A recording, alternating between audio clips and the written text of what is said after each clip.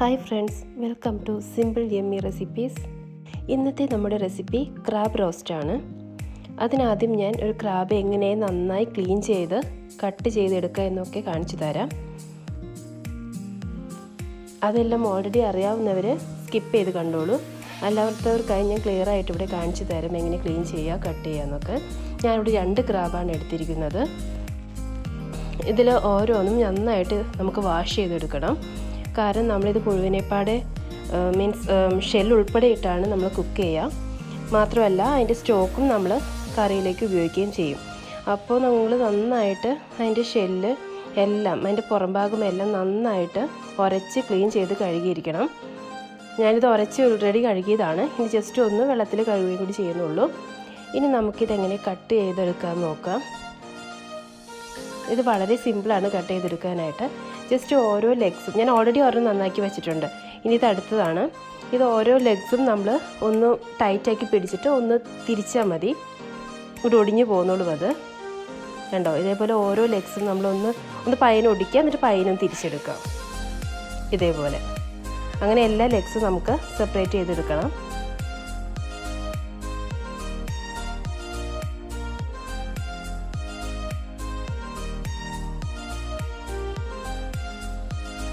ഇനി നമുക്ക് എടുത്തു വെച്ചിരിക്കുന്ന എല്ലാ ലെഗ്സും ഒന്നുകൂടി നടുക്കുന്ന് ഒടിച്ച് 2 പീസാക്കി എടുക്കാം.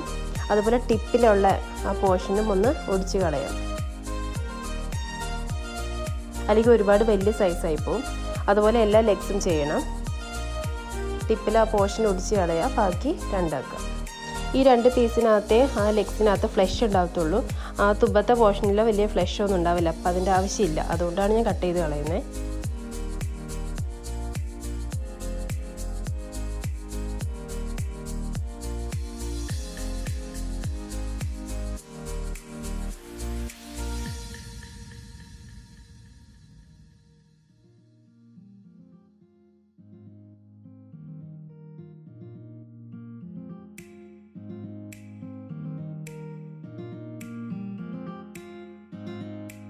ക്രാബിലെ ഏറ്റവും കൂടുതൽ ഇറച്ചിയുള്ള ഭാഗമാണിത്. ഇത് നമ്മൾ ജസ്റ്റ് ഒന്ന് പൊളിച്ചെടുക്കണം. കുറച്ച് ടൈറ്റ് ആയിരിക്കും. കുറച്ച് ഫോഴ്സിനൊന്നും പിടിച്ച് വലിച്ചാൽ മതി, പോന്നോളും. ഇങ്ങനെ 2 ആയിട്ട് കിട്ടും. എന്നിട്ട് ഇതിൻ്റെ മുകളിൽ ഗില്ല് പോലെയുള്ള പോർഷൻസ് ഉണ്ടല്ലോ, അതെല്ലാം നമുക്ക് കളയണം. 2 സൈഡിലും ഉണ്ടാകും അതുപോലെ. അതൊക്കെ ഇതുപോലെ എടുത്ത് കളയാം. ഇത് നന്നായിട്ടൊന്ന് വാഷ് ചെയ്യണം. ഇതിനകത്ത് അഴുക്കുള്ളതൊക്കെ പോകണം. അതുപോലെ അതിനകത്തൊരു യെല്ലോ കളറിലൊരു ഇതുണ്ടാവും, അത് അതിൻ്റെ ബട്ടറാണ്. അത് കളയരുത് നിങ്ങൾ. ബാക്കിയെല്ലാം കഴുകി ക്ലീൻ ചെയ്തെടുക്കണം നന്നായിട്ട്.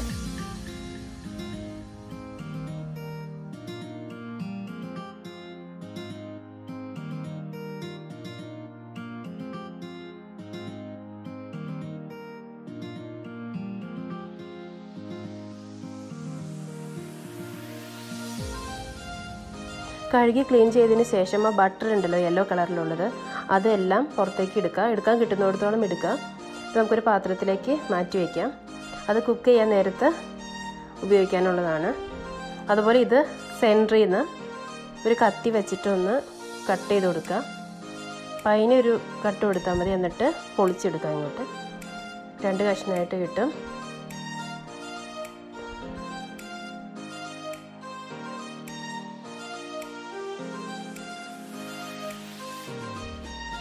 അതുപോലെ ഇനി ഇതിനകത്തൊന്നും അഴുക്കൊക്കെ ഒന്ന് ജസ്റ്റ് കഴുകി കളയാം. എന്നിട്ട് ആ യെല്ലോ കളറിലുള്ള ഇത് നമുക്ക് എടുക്കണം. അത് സൂക്ഷിച്ചെടുക്കണം. ആ സൈഡിലുള്ളതൊന്നും പൊട്ടി വരാതെ സൂക്ഷിച്ചെടുക്കുക. എന്നിട്ട് നന്നായിട്ടൊന്ന് കഴുകി എടുക്കണം. അതുപോലെ സൈഡിലൊരു പാട പോലെ ഉണ്ടോ, അതൊന്ന് മാറ്റിക്കഴിഞ്ഞാൽ അതിൻ്റെ അടിയിലുണ്ട് യെല്ലോ കളറിൽ, അതെടുക്കാം.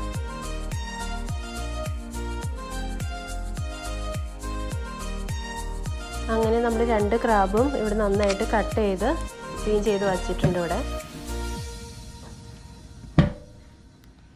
അതുപോലെ ക്രാബിൻ്റെ ബട്ടറും റെഡിയാണ് ഇവിടെ. ഇതുണ്ടാക്കാൻ വേണ്ട ഇൻഗ്രീഡിയൻസ് എടുത്ത് വയ്ക്കാം. അതിന് ഇത്രയും സൈസിലുള്ള ഒരു ഇഞ്ചി നമുക്ക് വേണം. പിന്നെ ചെറുള്ളി ഒരു 6 എണ്ണം. പിന്നെ ഒരു സവാള വേണം. 5 വെളുത്തുള്ളി, 2 മീഡിയം സൈസിലുള്ള തക്കാളി, ഒരു 12 പച്ചമുളക്. ഇത് പച്ചമുളകിൻ്റെ എരിവും ലെങ്ത്തൊക്കെ അനുസരിച്ച് നമ്പർ കുറവോ കൂടുതലൊക്കെ ആവാം. അതുപോലെ കുറച്ച് കറിവേപ്പിലയും. ഇത്രയും സാധനങ്ങളാണ് നമുക്ക് ആവശ്യമുള്ളത്. പച്ചമുളക് നമ്മളിങ്ങനെ നീളത്തിൽ കീറി വയ്ക്കണം എല്ലാം. ചെറുള്ളി ഇതേപോലെ തന്നെ റൗണ്ടിൽ ചെറുതായിട്ട് അരിഞ്ഞെടുക്കാം.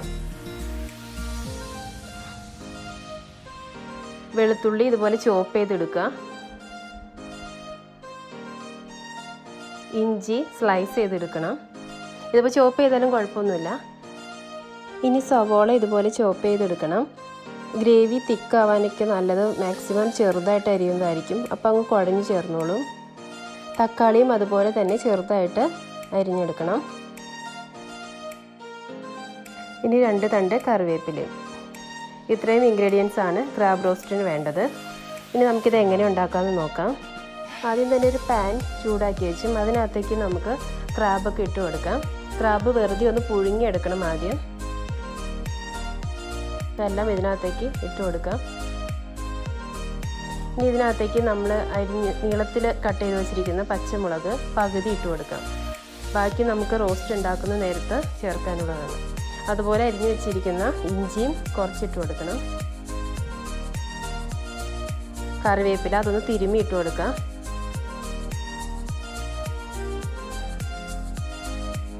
കുറച്ച് മഞ്ഞൾപ്പൊടി ഒരു 1/2 ടീസ്പൂണോളം വേണ്ടി വരും. അതുപോലെ ബട്ടർ, ക്രാബിൻ്റെ ബട്ടർ എടുത്ത് വെച്ചിട്ടുണ്ടായില്ല, അതും ഇട്ട് കൊടുക്കാം. കുറച്ച് വെള്ളം ചേർത്ത് കൊടുക്കണം. ഇത്രയും വലിയ ക്രാബ് ആയതുകൊണ്ട് വെള്ളം ഒഴിച്ച് കൊടുക്കേണ്ടി വരും. ആ വെള്ളത്തിലേക്ക് ഞാൻ കുറച്ച് ഉപ്പും മിക്സ് ചെയ്തിരുന്നു. അത് കഴിഞ്ഞിട്ട് ഇനി നമുക്കൊന്ന് മൂടി വെച്ച് വേവിക്കണം. അത്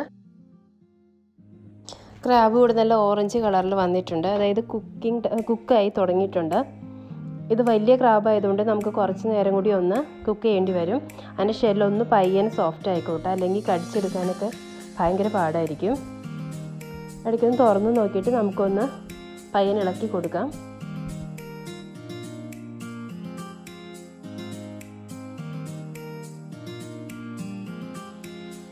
ഇതിൽ ഒരു പീസ് എടുത്തിട്ട് നമുക്കൊന്ന് പയ്യനെ നോക്കാം, ഷെല്ല് ഒരുപാട് ഹാർഡാണോ എന്ന് നോക്കാം.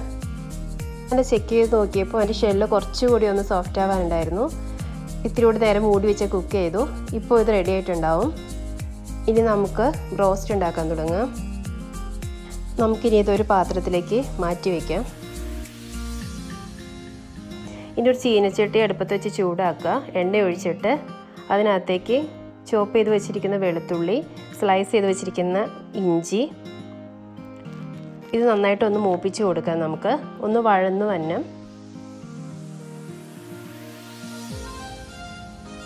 ഇനി നമുക്ക് ഇതിനകത്തേക്ക് ചെറുതായി അരിഞ്ഞു വെച്ചിരിക്കുന്ന ചെറുള്ളി ഇട്ട് കൊടുക്കാം. അതും ഒന്ന് വഴറ്റിയെടുക്കണം നന്നായിട്ട്. നമ്മൾ ചെറുതായി കീറി വെച്ചിരിക്കുന്ന പച്ചമുളക് ബാക്കിയുള്ളതൊക്കെ ഇട്ട് കൊടുക്കാം. അതേപോലെ കറിവേപ്പിലയും ഇതും ഒന്ന് നന്നായിട്ട് വഴറ്റാം. ഇനി ഇതിലേക്ക് ഒരു 1.5 ടേബിൾ സ്പൂൺ മുളക് പൊടി, 1/2 ടീസ്പൂൺ മഞ്ഞൾപ്പൊടി, 3/4 ടീസ്പൂൺ ഗരം മസാല, ഇത്രയും ചേർത്ത് നല്ലോണം ഒന്ന് വഴറ്റി കൊടുക്കണം. ഇതിൻ്റെ എണ്ണയൊന്ന് തെളിഞ്ഞ് വരണം, അതുവരെ നന്നായിട്ട് വഴറ്റാം.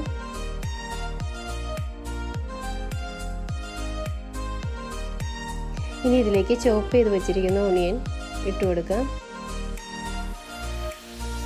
ഇത് നന്നായിട്ടൊന്ന് വഴറ്റണം. സവാള നല്ല സോഫ്റ്റ് ആയിട്ട് വരുന്നവരെ നല്ലോണം വഴറ്റി കൊടുക്കുക. ഇതിലേക്ക് ഇനി കുറച്ച് ഉപ്പും കൂടി ചേർത്ത് കൊടുക്കണം. ക്രാബ് വേവിച്ചപ്പോൾ നമ്മൾ കുറച്ച് ചേർത്തായിരുന്നു, അത് ഓർത്തിട്ട് വേണം ചേർക്കാനായിട്ട്. തക്കാളി എല്ലാം നന്നായി വഴന്നു വന്നിട്ടുണ്ട്, എണ്ണയെല്ലാം തെളിഞ്ഞു വന്നിട്ടുണ്ട്. ഇനി നമുക്കിതിലേക്ക് ചോപ്പ് ചെയ്ത് വെച്ചിരിക്കുന്ന തക്കാളി ചേർത്ത് കൊടുക്കാം. ഇത് നന്നായിട്ടൊന്ന് വഴറ്റണം, കുഴഞ്ഞു വരണം ഇത്, അപ്പോൾ ഗ്രേവി നല്ല തിക്കായിട്ടിരിക്കുള്ളൂ. അതിന് നമുക്കിതൊന്ന് മൂടി വെച്ച് വേവിക്കാം. ഇനി ഇതിലേക്ക് നമുക്ക് കുറച്ച് പെപ്പർ പൗഡർ ഇട്ട് കൊടുക്കാം. കുരുമുളക് പൊടി നമ്മൾ എന്തിലേക്ക് ഇട്ടാലും ഏത് കറിയിൽ ചേർത്താലും അവസാനത്തെ സ്റ്റേജിലേക്ക് എത്തുമ്പോൾ ചേർക്കുന്നതായിരിക്കും നല്ലത്. അപ്പോൾ അതിൻ്റെ മണവും ഫ്ലേവറൊക്കെ അങ്ങനെ തന്നെ നിൽക്കും. ഇനി നമുക്കിതിലേക്ക് വേവിച്ച് വെച്ചിരിക്കുന്ന ക്രാബ് ഇട്ട് കൊടുക്കാം. സ്റ്റോക്ക് ഉൾപ്പെടെ ചേർക്കണം കേട്ടോ. ഇനി ഇത് നന്നായിട്ടൊന്ന് മിക്സ് ചെയ്ത് കൊടുക്കാം. ഇതിൻ്റെ അരപ്പെല്ലാം ക്രാബിൻ്റെ എല്ലാ പീസുകളിലേക്കും എത്തണം. അതുപോലെ നമ്മൾ മാക്സിമം ചെറുതായിട്ടാണ് ഇത് കട്ട് ചെയ്തിരിക്കുന്നത്.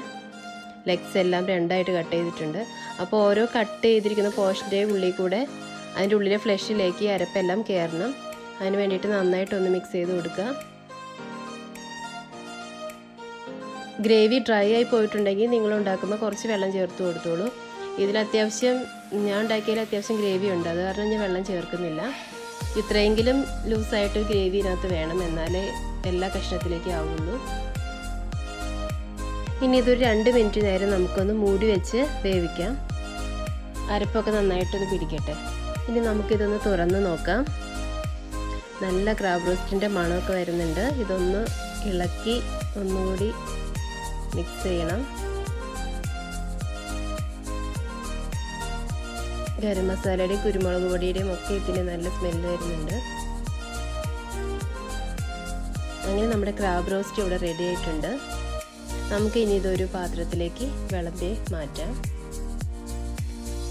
അപ്പോൾ ഇതെല്ലാവരും വീട്ടിൽ ട്രൈ ചെയ്ത് നോക്കുമെന്ന് ഞാൻ വിശ്വസിക്കുന്നു.